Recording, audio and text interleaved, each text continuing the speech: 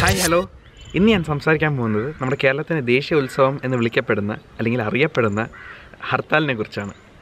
ഹർത്താൽ എന്ന് പറയുമ്പം സ്കൂൾ സമയത്ത് ഭയങ്കര സന്തോഷം തരുന്ന ഒരു സംഭവമായിരുന്നു. കാര്യം എന്താ, അവധി കിട്ടുന്നു, സ്കൂളിൽ പോകണ്ട, ഹോംവർക്ക് ചെയ്യേണ്ട, അങ്ങനത്തെ സന്തോഷമായിരുന്നു. പക്ഷേ ഇപ്പോൾ കോളേജിൽ കയറിയ ശേഷം ഹർത്താൽ എന്ന് പറയുമ്പോൾ ഭയങ്കര ഒരു ബുദ്ധിമുട്ടാണ്. കാര്യം എന്താണെന്ന് വെച്ചാൽ ഇപ്പോൾ പ്രോജക്റ്റ് വർക്കൊക്കെ പെൻഡിങ് ആവുന്നു, പരീക്ഷകൾ മാറ്റി വയ്ക്കുന്നു, മാറ്റി വെച്ച പരീക്ഷയുടെ ഡേറ്റിലായിരിക്കും വീണ്ടും അടുത്ത ഹർത്താൽ വരുന്നത്. അപ്പം അങ്ങനത്തെ പല പ്രശ്നങ്ങളും കാരണം ഇപ്പോൾ ശരിക്കും ഹർത്താലെന്ന് കേൾക്കുമ്പോഴേ ഒരു മടുപ്പാണ്. ഹർത്താൽ എന്ന് പറയുന്നത് ശരിക്കും പണ്ട് നമ്മുടെ സ്വാതന്ത്ര്യ സമരത്തിൻ്റെ സമയത്ത് ഗാന്ധിജി കൊണ്ടുവന്ന ഒരു കൈൻഡ് ഓഫ് പ്രോട്ടസ്റ്റ് ആയിരുന്നു. ഈ ഹർത്താൽ എന്ന് പറയുന്നത് തന്നെ ഒരു ഗുജറാത്തി വാക്കാണ്. അതായത് നമ്മുടെ മഹാത്മാഗാന്ധി ഗുജറാത്തിൽ നിന്നാണല്ലോ. അപ്പം അവിടെ നിന്നുള്ള അവിടുത്തെ ഒരു ലോക്കൽ വേർഡാണ് ഇതെന്ന് പറയുന്നത്. അതായത് നമ്മൾ കൊടുക്കുന്ന അതിൻ്റെ അർത്ഥം എന്ന് വെച്ചാൽ നമ്മൾ റേസ് ചെയ്യുന്ന ഡിമാൻഡ്സ് അക്സെപ്റ്റ് ചെയ്യാനായിട്ട് ചെയ്യുന്ന ഒരു പ്രൊട്ടസ്റ്റ്. അപ്പം ഹർത്താൽ എന്ന് പറയുന്നത് ഞാൻ മനസ്സിലാക്കിയെടുത്തോളം ഹർത്താലുണ്ട്, ബന്ധുണ്ട്. ഹർത്താൽ എന്ന് വെച്ചാൽ എല്ലാവരും സ്വമേധയാവേ എന്താ പറയുക, സ്വന്തമായിട്ട് അവർ ആ ഒരു കോസിനായിട്ട് അവർ മുന്നോട്ട് വരുന്നു. അവർ എന്താ പറയുക, സിവിൽ ഡിസൊബീഡിയൻസ് മൂവ്മെൻറ്റ്, അതായത് അന്ന് അവർ പ്രവർത്തിക്കുന്നില്ല ഈ ഒരു കോസ് നടപ്പിലാക്കുന്നത് വരെ. ബന്ദ് അതേ സമയത്ത് അതേപോലെയല്ല. ബന്ദ് എന്ന് പറയുമ്പോഴത്തേക്ക് എന്താ, ഒരു ഓർഗനൈസേഷൻ അല്ലെങ്കിൽ ഒരു പൊളിറ്റിക്കൽ പാർട്ടി മുന്നോട്ട് വന്നിട്ട് നിർബന്ധപൂർവ്വം അവർ പറയുകയാണ് ഇന്ന് നിങ്ങൾക്ക് തുറക്കാൻ പറ്റില്ല, ഇന്ന് നിങ്ങളിത് ചെയ്യുന്നില്ല എന്ന് അടിച്ച് അമർത്തി അതിനെ ആൾക്കാരെ ആ ഒരു കോസിലേക്ക് കൊണ്ടുവരുന്നതാണ്. അങ്ങനെ ഒരു പ്രോട്ടസ്റ്റാണ്. അപ്പം ഈ ഒരു പ്രോട്ടസ്റ്റാണ് ആക്ച്വലി സുപ്രീം കോടതി 1998 തോന്നുന്നു കേട്ടോ ഇത് നിർത്തലാക്കിയത്. ബന്ദ് ഇനി തുടരണ്ടെന്ന് പറഞ്ഞ് അന്ന് മുന്നോട്ട് ബന്ദ് ഇനി പാടില്ല എന്നൊക്കെ പറഞ്ഞ് വന്നതെന്നാണ് എൻ്റെ ഒരു ഓർമ്മ കേട്ടോ. ഡേറ്റ് തെറ്റാകാം. പക്ഷേ എന്നിട്ടും പഴയ വീൻ പുതിയ കുപ്പിയിലെന്ന് പറഞ്ഞ പോലെ ബന്ദില്ലെങ്കിലും ഇപ്പോൾ ഹർത്താൽ സ്ഥിരം നടക്കുന്നുണ്ട്. കേരളത്തിൽ ഇപ്പോൾ ഒരു മാസം അറ്റ്ലീസ്റ്റ് 2 ഹർത്താൽ വെച്ച് പോകുന്നു എന്നുള്ള രീതിയിലാണ് ഇപ്പോഴത്തെ നടപടികൾ.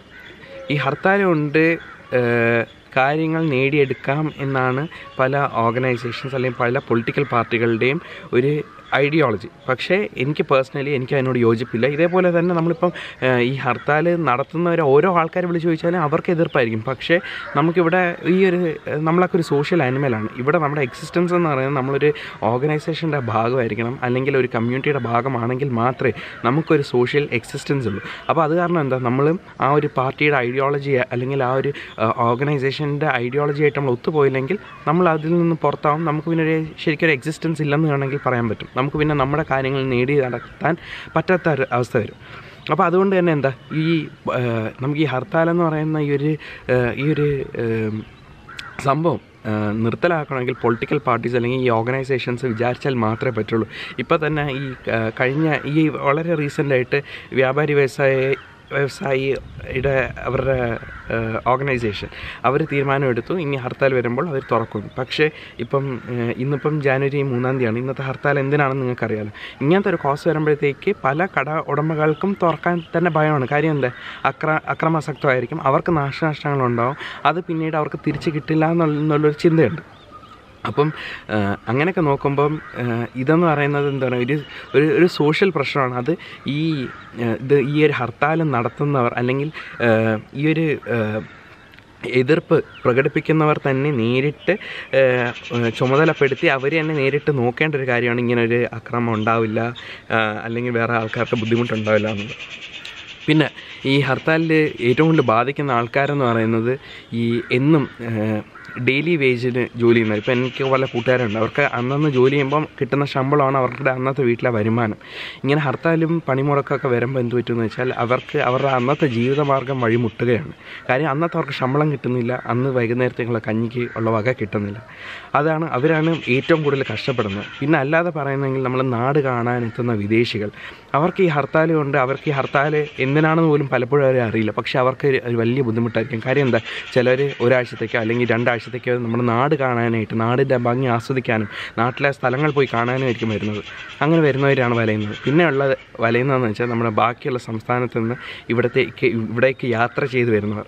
അപ്പോൾ ഇവർക്കെല്ലാം ബുദ്ധിമുട്ട് വരികയാണ്. അത് കൂടാതെ നമ്മളിപ്പോൾ വിചാരിക്കും ഇതുകൊണ്ട് നമ്മളിപ്പോൾ ഇങ്ങനെ ഒരു ഹർത്താൽ നടത്തുന്നു, ആ ഒരു പാർട്ടികൾ അല്ലെങ്കിൽ ആ ഒരു ഓർഗനൈസേഷൻ ഉന്നയിക്കുന്ന തീരുമാനങ്ങൾ അത് നടപ്പിൽ ആക്കും എന്ന് നമ്മൾ കരുതുകയാണെന്ന് കരുതിക്കും. പക്ഷേ നമ്മൾ അതിൻ്റെ നഷ്ടങ്ങൾ, അത് ഈ ഹർത്താൽ കൊണ്ടുണ്ടാകുന്ന നഷ്ടങ്ങൾ നോക്കുകയാണെങ്കിൽ ആ ഒരു ലാഭം എന്ന് പറയുന്നത് എനിക്ക് തോന്നുന്നില്ല അത് ഈക്വൽ ആവുമെന്നുള്ളത്.